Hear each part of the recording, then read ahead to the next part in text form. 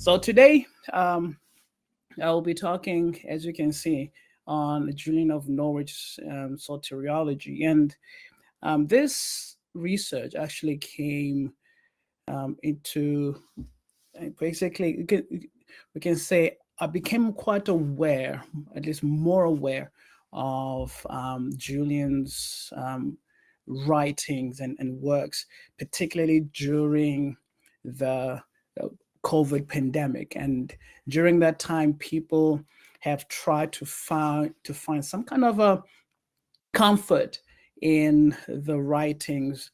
And so, because of also the context in which basically what we're going to look at was based on, and so people try to understand what suffering is and even the meaning in suffering. And so that became, I think, quite, that opened my eyes more in terms of the writings of Julian of Norwich. And I hope that we would be able to at least find something meaningful today. So basically, I just wanted to go to the next line. So the big question that I want to bring before we start delving into the book, into the work itself, is the question of the connection of theology and the meaning of theology. And so the two questions here of, does suffering influence theology, or does theology find meaning in suffering? The first question of does suffering influence theology, I think we have seen throughout history how when we have people who are going through difficulties, have somehow managed to formulate a certain type of theology. And we can look, for example, of liberation theology. That's one of the examples. Or is it that theology itself is formulated simply through the desire and the pursuit of truth? And then only when there's suffering can we then have a deeper appreciation and understanding of theology itself. So these two questions, we'll come back to it much later, but I just want to bring these questions to you for you to kind of like to stew it in your mind. So what I'm going to start off with also is just to give a simple background of who Julian of Norwich is. Now, Julian herself, there is little that we know about her. It's simply because even the name Julian it's believed not to be her real name. The name itself is attached to her because she became what we call an anchoress in the 14th century in England, in a church called of St. Julian, the Church of St. Julian, in a town of Norwich. But there's absolutely little that we know of her. We do not know her real name. We do not know exactly whether she had a family or anything before that. So it's little that we know of her, except for her connection with the work that she wrote. But she lived during what we call the bubonic plague, and that is, of course, another word for that. It would be the Black Plague, which totally devastated and killed what's estimated to be almost half of Europe, of Western Europe during that time.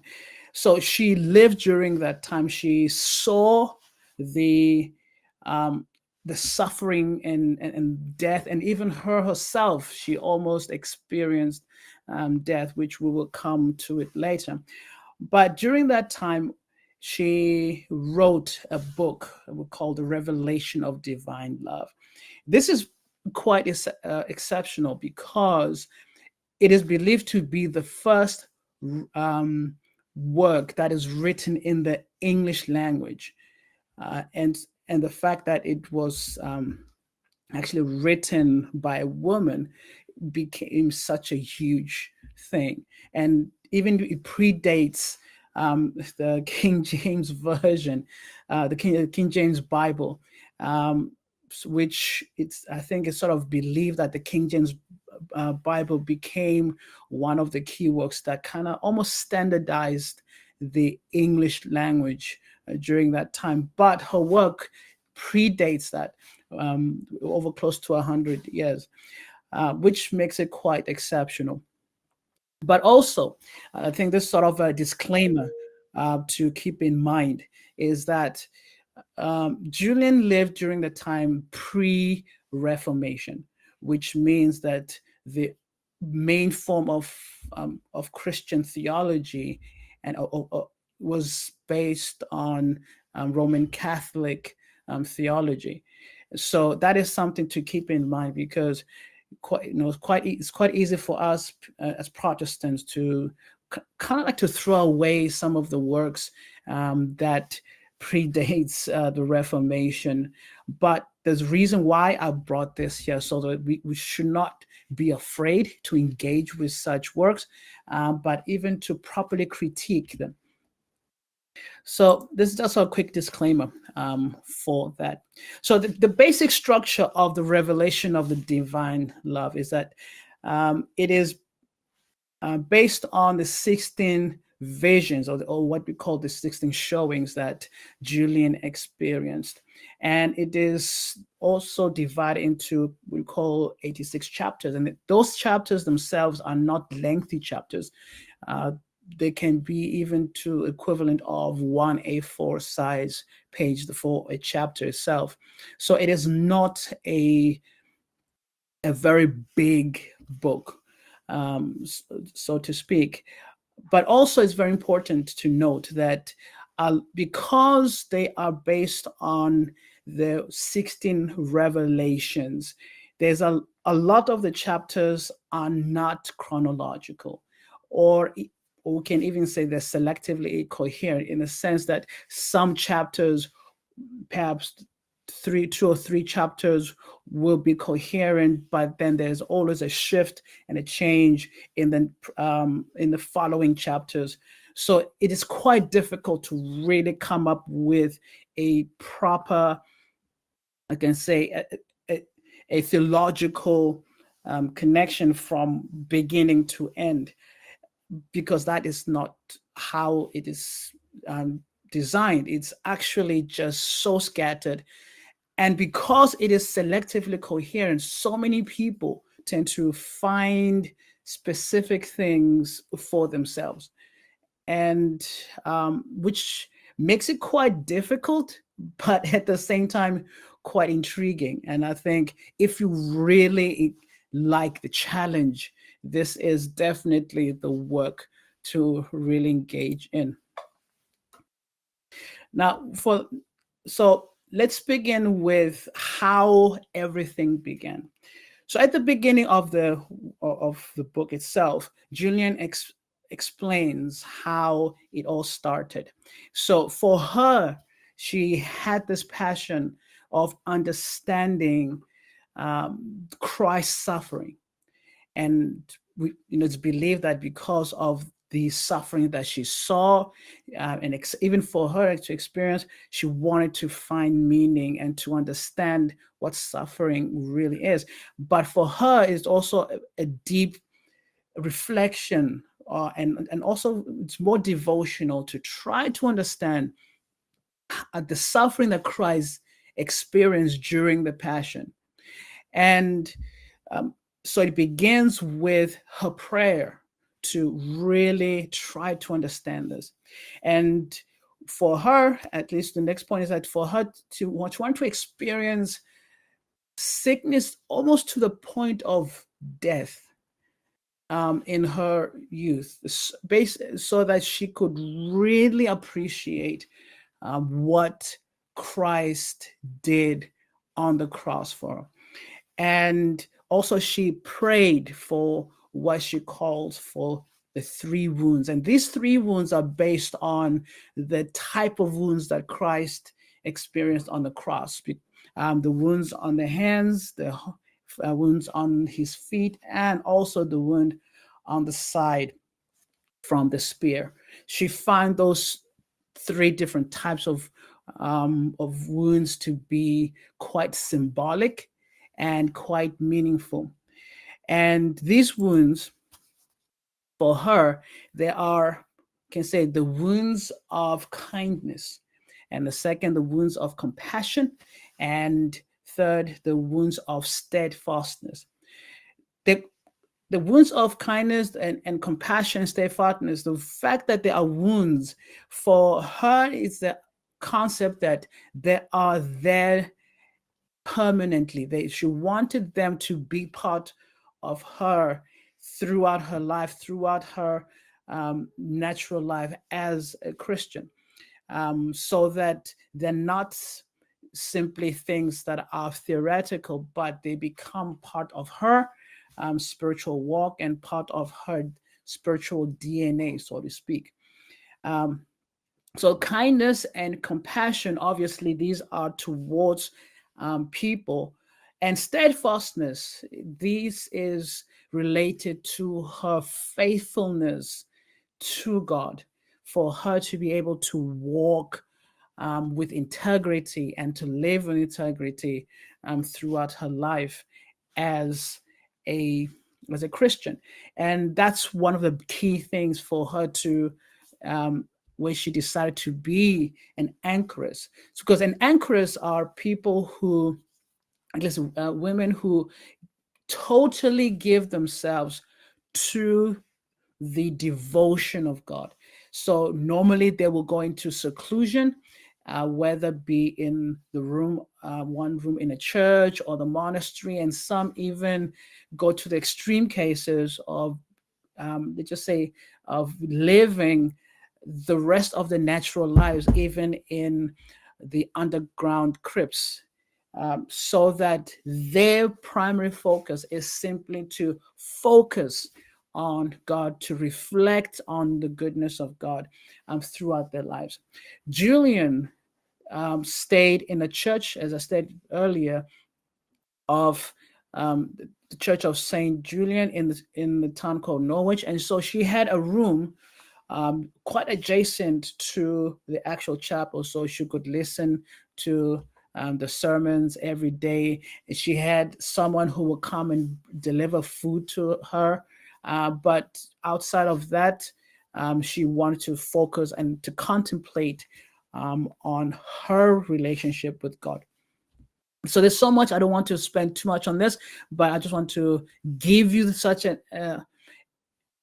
just a broad picture on who she was and the biggest passion that she had before writing the revelations of the divine love.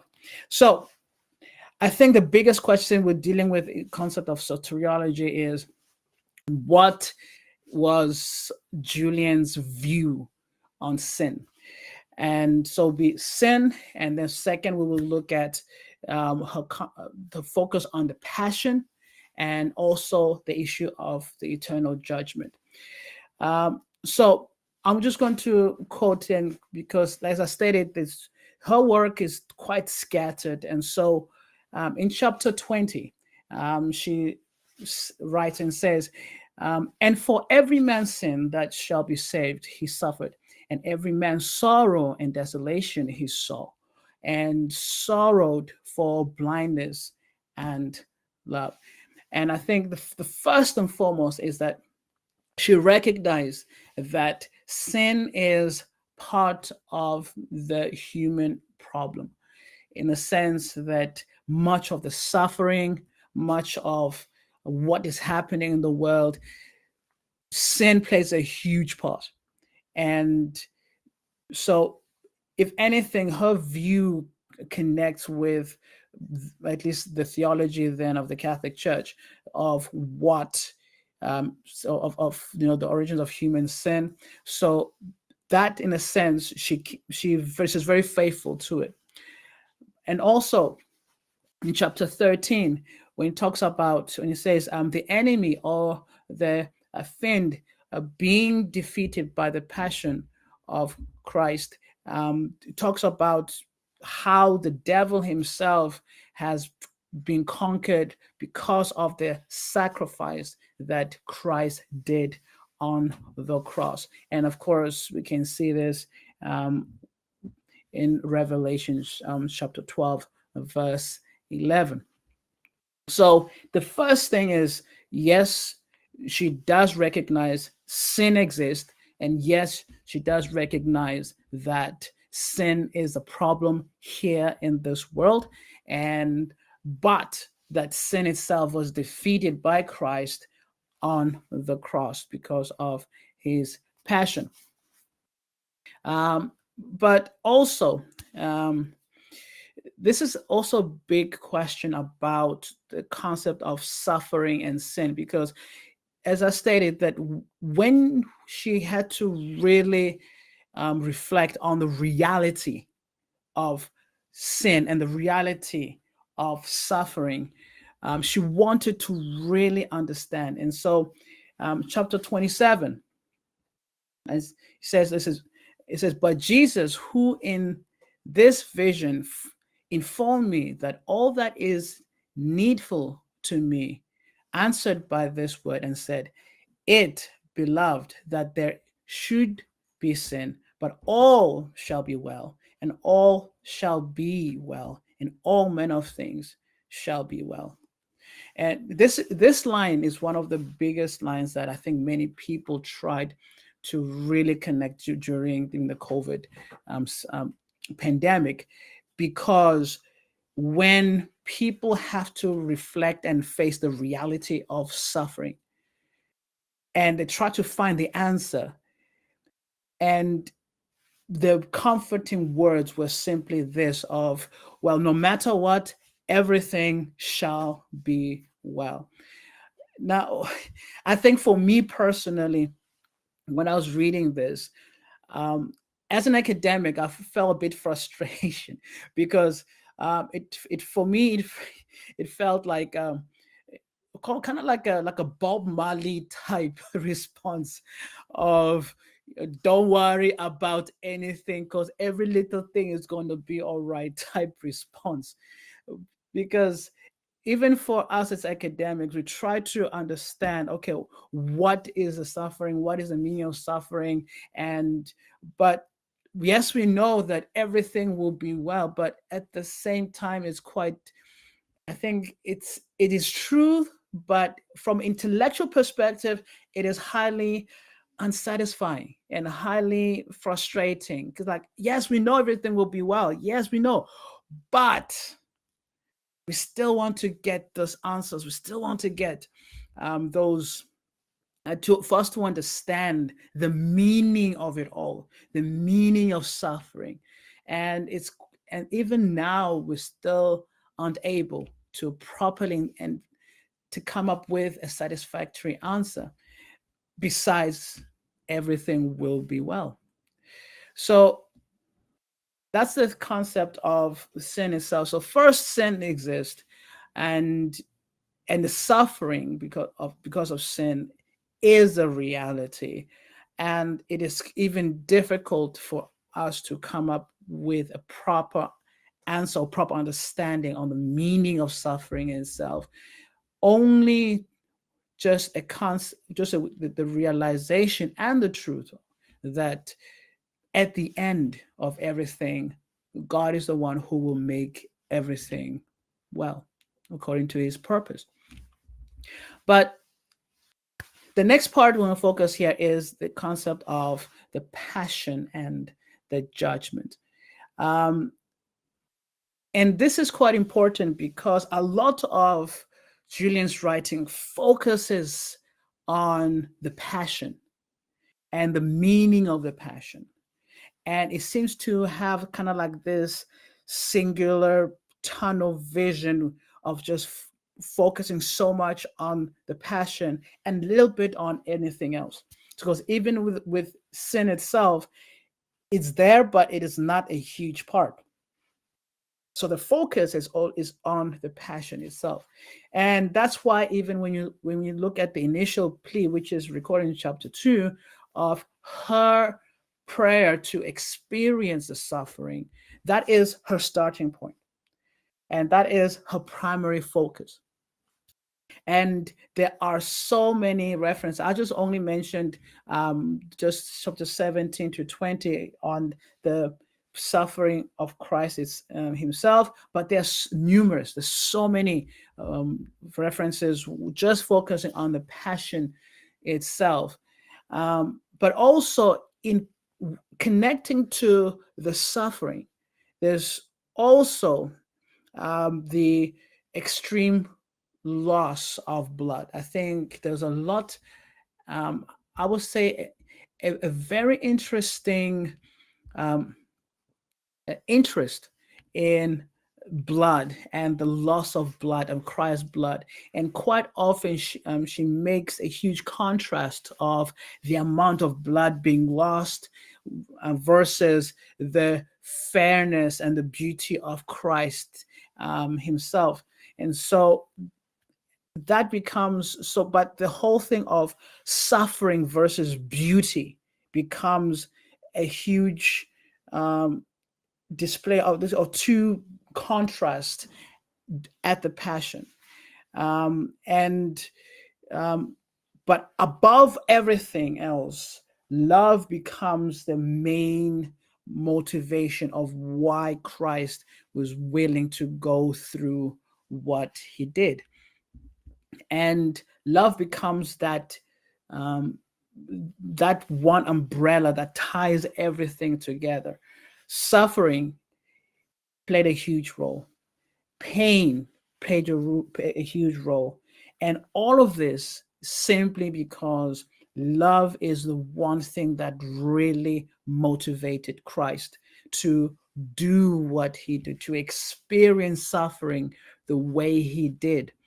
And that is why even for Julian, that passion that she wants to experience, because for her to experience that level of suffering to a point of her death is simply because of what she perceived to be her love for Christ, because Christ loved her to that extent.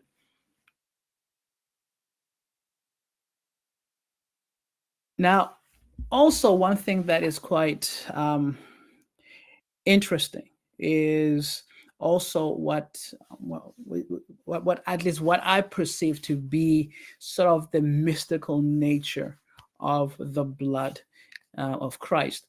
And as I stated, like in chapter 12, there was a focus on the blood and the amount of blood being lost. And even in chapter 12, what she talks about is envisioning how that amount of blood that Christ experienced on the cross, that is oozing from his hands and his feet and his body, all that amount, because even the language she uses and the description, it is not merely about few droplets of blood that slowly accumulates. You can sort of imagine blood flowing in as in like it gushes from the body of Christ. And that amount of blood then sips deep down into the earth and reaches hell itself. And that blood then breaks the chains of those who are bound, who would enter into the kingdom of heaven. And so that is sort of that imagery that she presents in the writing. So with the language connected to that, I think a lot of questions have come up with whether or not Julian believes in what we call a universal salvation. That means that she believed that everyone, every single human being will be saved no matter what. And people like Sweetman actually believes that that Julian was a universalist and believed that everyone, all human beings, will go to heaven. And the focus was actually based on the let me go back to that view of in chapter 27, where in that vision God said, and everything, all manner of things shall be well. So their interpretation is that because God will make everything well, so therefore all sin, all suffering, including those in hell, will end, and everyone, all human beings, will be restored into heaven, and there'll be no one in hell. So that is how Sweetman and many others who believe that Julian is a universalist actually points to. But they also focus on the wrong thing, because I think also, for example, one of the sort of defense for universalism was that for that amount of blood sifting down into the earth and right into hell, that amount of blood then broke the chains of everyone in hell, and therefore everyone then went into heaven. But I don't think so. And for me personally, I do not believe so, because even the language itself that Julian talks about, it says, for those who belongs to, because say the court of heaven. So she makes that distinction between those who belong to the court of heaven and those who do not. And those who belong to the court of heaven, they are the ones who then were restored or taken to heaven, while the others did not. So, and I will make another case on this as well, because when we look at chapter 52, let's look at it. It says, for all mankind that shall be saved by the sweet incarnation and the blissful passion of Christ, all is the manhood of Christ, for he is the head and we are his members, to which members the day and of the time is unknown, when every passing woe and sorrow shall have an end, and the everlasting joy and bliss shall be fulfilled, which day and time for to see all the company of heaven longeth, and all that shall be under the heaven that shall come hither, their way is by longing and desire. So kind of like to break this down. The first will be, so it talks about for all mankind that shall be saved. So you have the concept of mankind and the separation of that shall be saved. So the mankind obviously is not just matter of every soul, but we can talk about all peoples, which meaning all, we talk about every nations, every tongues, every tribe. And again, the separation of that shall be saved, because you have those that will be saved, but at the same time, you have those that will not. And depending, so I'm not going to go into the debate of between, we can say Calvinism or Arminianism, but the separation of whether those who that will be saved versus those who will not, it is evident there. But also at the bottom there, when it says, and all that shall be under heaven and shall come hither, their way is by longing and desire, because it shows that those that shall be saved, it is because of the longing and the desire to do so. And the reality is that there are those who will not, who do not have that longing and desire to be saved. There are those who actually exist.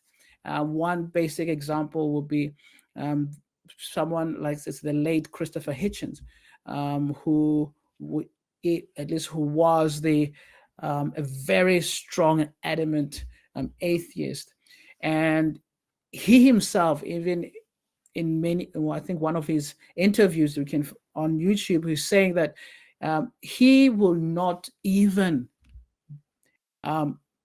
believe in Christ, no matter what. And if somehow, because of towards the end of his life, if he believes that if he utters the words that signifies some kind of faith, is simply because of mere delusion, but it's not because of something that is from the heart. So you have someone like that who absolutely has no longing and desire. But yes, we know that even at the end of death, we do not know of what happens. However, I think even the scriptures themselves do point between those that shall be saved and those that will not. And the phrase that shall be saved is quite evident in so many places, so many places. For example, even chapter 53, you have the difference of the souls that shall be saved, and many other chapters like this that points to people that shall be saved and those that shall not be saved. So in a nutshell, for my personal view, I do not believe that Julian was a universalist at all. I think many people, there's those that believe, they're very selective and totally ignores the language that is evident in much of her writing. And also, I think the very fact that it ignores that even Julian herself, because of her own can say devotion to God and adherence to at least the church doctrine, she maintains that. She maintains that view. And this is actually quite evident, for example, in chapter 33, where she says, and yet in this I desire, as far as I does, that I might have full sight of hell and purgatory. Like I said, keep in mind that this is the Catholic Church theology. But it was not my meaning to make proof of anything that belongs to the faith. For I believe soothfastly that hell and purgatory is for the same end that Holy Church teaches. That my meaning was that I might have seen for learning in all things that belong to my faith, whereby I might live the more to God's worship and to my profit. Basically saying that for her, even in the visions, she wanted to understand more about how hell is like, and even with her Catholic background of what purgatory might be like. So, and because that is what the church teaches, and for her, it is simply to understand more of what that means. But obviously, because of, even though she desired to know this, and although she adhered to this, according to her words, God didn't show her anything about hell or whatever, but simply that even repeating the whole thing of all manner of things shall be well, that she didn't need to know about this, but the focus was just simply based on her initial prayer of understanding the passion, understanding the suffering of Christ, and understanding everything that Jesus did for us. So basic summary, because I want us to kind of move on. Basic summary is that, first of all, with the biblical view of sin, Julian adhered to at least the theology of the day, that sin exists and suffering through sin is a reality. But also she looked at the passion itself, the importance of the passion, and third, she adhered to the you can say the Catholic view of the existence of hell and the reality that those who some will be saved and some may not be saved. But there's also the kind of like the narrow tunnel vision that I think, based on her initial desire to understand the passion, that a lot of focus is actually on that as well. Now, just going to move on. Now, going back to the question of, does suffering influence a theology, or does theology find meaning in suffering? I think we have seen how, particularly with Julian, is that she took the already existing theology and she wanted to understand that more, where suffering actually brought meaning to theology. But at the same time, I think even during the process of the viewing and the visions that she saw, she also then began to develop sort of a different type of theology, particularly surrounding the concept of blood, the theology of blood, the power that the blood of Christ may have. So it's a mix and match of these two with Julian. But I think there's something that also we need to keep in mind of the way we approach theology, because even within our different theological backgrounds, there is already a canon of theology that we adhere to, but sometimes it takes suffering for us to appreciate that.